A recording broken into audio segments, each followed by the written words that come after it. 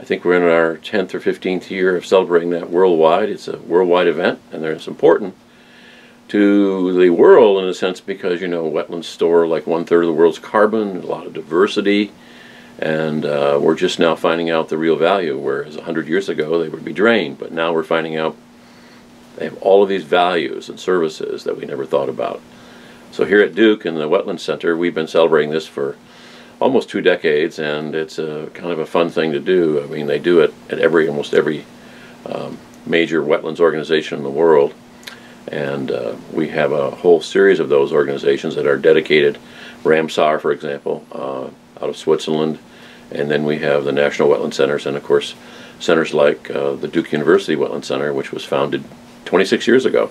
We've restored all the wetlands and streams on campus. If you go around the Duke campus, around the Duke Forest, you will see, even in Central Campus, you'll see a series of wetlands along streams. So we've been restoring, and those have been responsible for reducing the nitrogen runoff to the Jordan Reservoir by 64%, 500 tons of sediment being held out. So it helps Duke.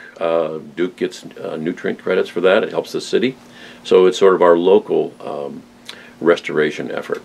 Even though this is February, you'll be surprised at the number of hawks and the number of things that are out there. If you're on the coast, you'd see osprey.